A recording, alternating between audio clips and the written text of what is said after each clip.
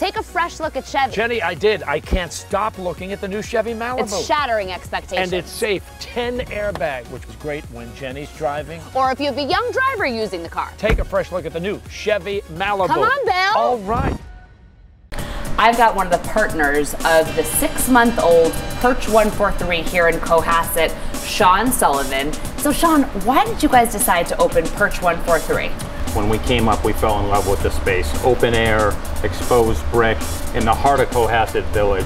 And we opened up 6 months ago, and the response from the community has been overwhelming. So tell us about some of the food that Chef's creating here. We're very blessed here at Perch 143. We have a wonderful culinary staff. Our director of restaurant operations is trained at Culinary Institute of America, and our executive chef has New Orleans roots. And what you have in front of us here is our black bean tostada, which is served at brunch every Saturday and Sunday morning. Nice.